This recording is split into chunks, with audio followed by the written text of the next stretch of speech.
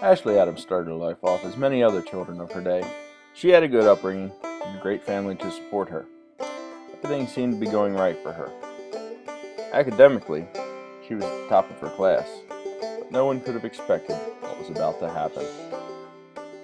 Ashley and her brother started what would eventually be known as the Adams Gang, one of the most notorious gangs of all of history, robbing banks and sheep markets all over the Northeast, but soon the law was able to catch up with them.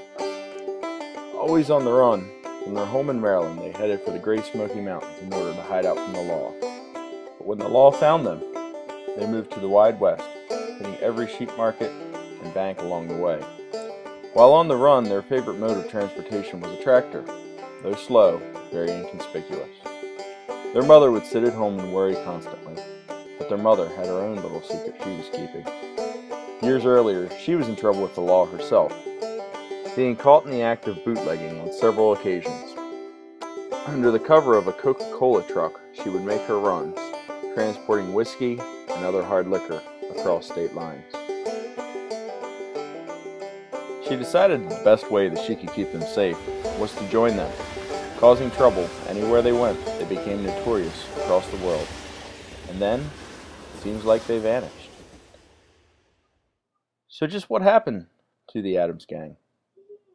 In this rare interview, we get a small glimpse into the world, into the lives they lived, and how it all ended. Yeah, we rode together for a few years. Headed out west when we were pretty young. Just hit every sheep market we could find. I mean, it was easy. Clean getaway. I don't know. Then she just started to change. How so?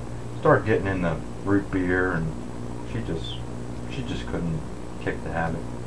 I don't know how many times I had to pour out of trouble. Just couldn't stay off the root beer. So law got after us after a while, so we headed down to New Orleans. We thought we were all clean and green until she double-crossed me. After robbing the Central Sheep Market, under the cover of night, Ashley took off with all of the Adams Gang's money and headed back towards Maryland. She there met the love of her life, a young sheep farmer named Carl. They headed for the Great Smoky Mountains themselves. There they got hitched, but soon he too was double-crossed.